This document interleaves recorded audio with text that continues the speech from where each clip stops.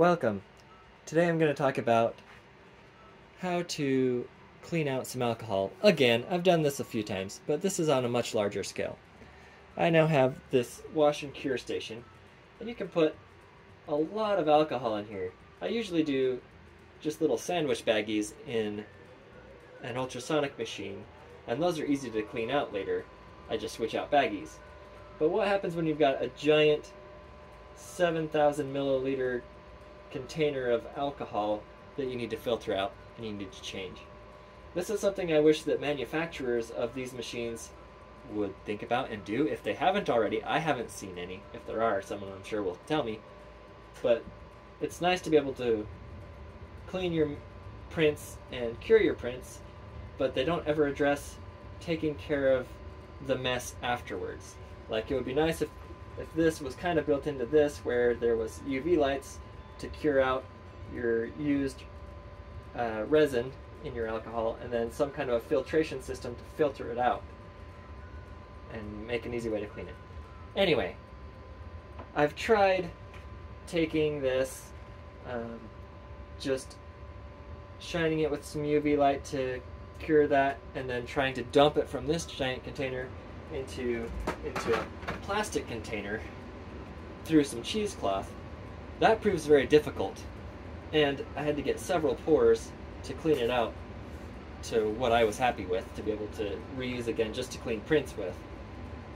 So after doing some looking around, because I don't want to have to do that it's almost every week and a half that I have to clean this out, because I use this on average 3 or 4 times a day, every day, for at least 5 days a week, right? So I use it a lot.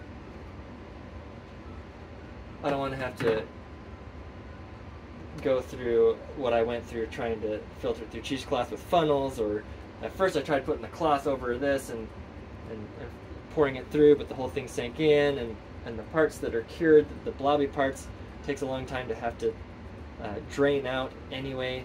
I want something to be fast and efficient. Went online and I found a small little pump.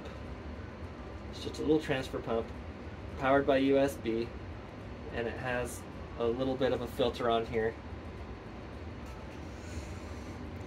It's decent size, but I think I'm gonna try, just to be safe, and put a little bit of cheesecloth maybe on this, on the tubing on this end, if it'll stay in there when I put it in. But in theory, I'll be able to just set that in there and filter most of it out pretty efficiently and quickly. So that's the hose.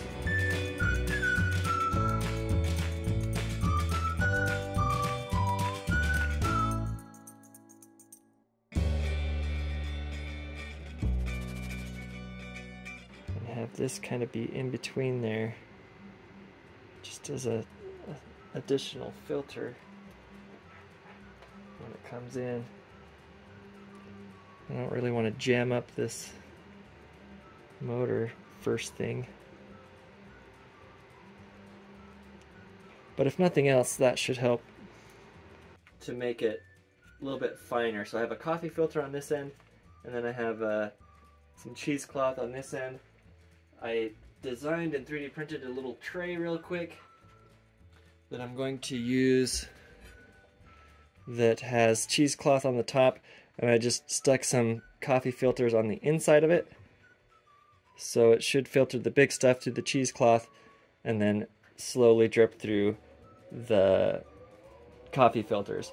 And that's what I'm hoping I'll be able to lay out all this cured resin on the top of that and let it just slowly drain at the end. I have this held on with a rubber band which isn't all that tight, probably won't work all that great. So instead of just putting it down in there, I'm going to try and keep it kind of above the level and then just slowly drop it down as I filter it out. And we'll see how that goes.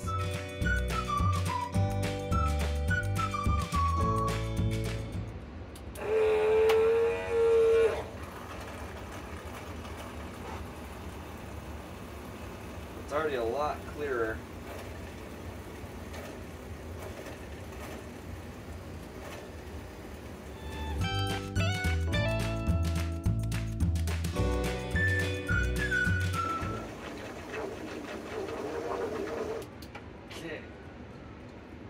what may be the best way to do it is to cure it for a long period of time. At the end of the day, let it sit and then pump through and filter this. And that looks okay. That's usable for another time.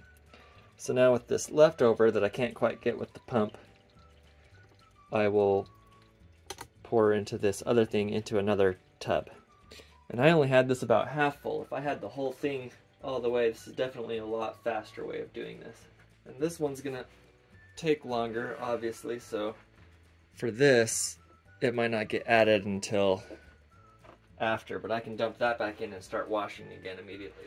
Just show you all the cured stuff that is mostly settled at the bottom. Kind of looks like wet lint from a lint trap.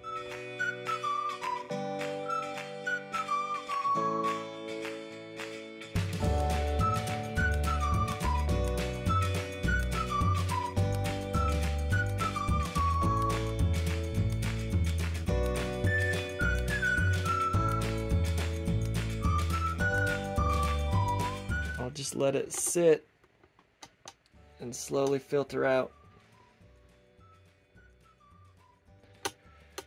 I actually didn't do this on purpose when I designed it. I didn't measure anything, but it does perfectly fit in there, and I can actually just put the lid on this and let it sit.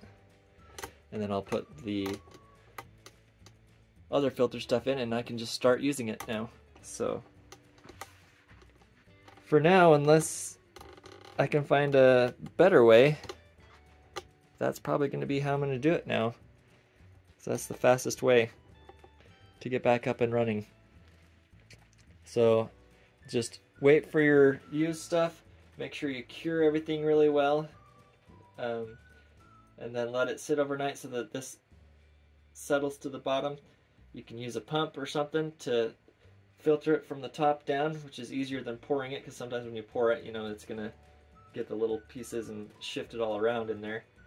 And then when you get down to the bottom stuff, then you can just filter it. That way you have the majority of your alcohol ready to use again.